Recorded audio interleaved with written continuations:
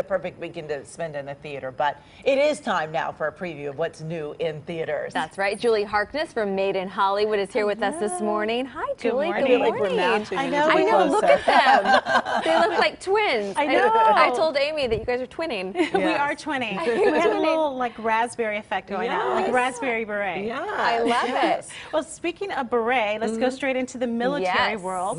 So War Dogs. So War Dogs is based off a true story. It's about two men played by Jonah Hill and Miles Teller who get a Pentagon contract worth of $300 million to sell our arms to our allies in Afghanistan. So what's fascinating about this film, it is hilarious. And it's intense at the same time. Hill, yeah, he's so funny. So it's intense but hilarious at the same time. So you're like, am I really watching something based off a true story? Well, our Made in Hollywood reporter Patrick Stinson got to catch up with the guys seen here. Now, did you have a say in Jonah's look? Because I've never seen an oranger man in my life, until recently. There is one oranger man.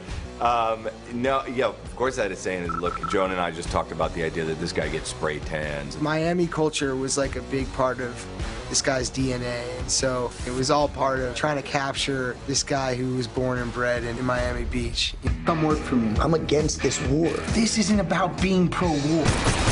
This is about being pro-money. I can just picture Jonah Hill getting his spray tans, right? Exactly.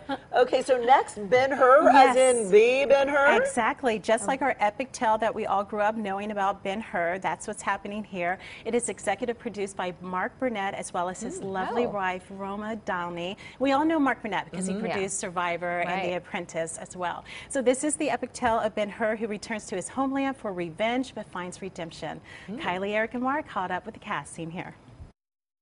You know, I think that some people watch a movie and they think, wow, it's so nice to be an actor, you know, they lounge around, their life is amazing, and they don't realize that you're actually doing this scene. So I've never worked harder than on this movie. I can't explain how exhilarating it is to be dragged around by 4 horses. If you lose, you die. If your brother is the pride of Rome, defeat him and you'll defeat an empire. Then you will have your vengeance. Even Morgan Freeman there looks good.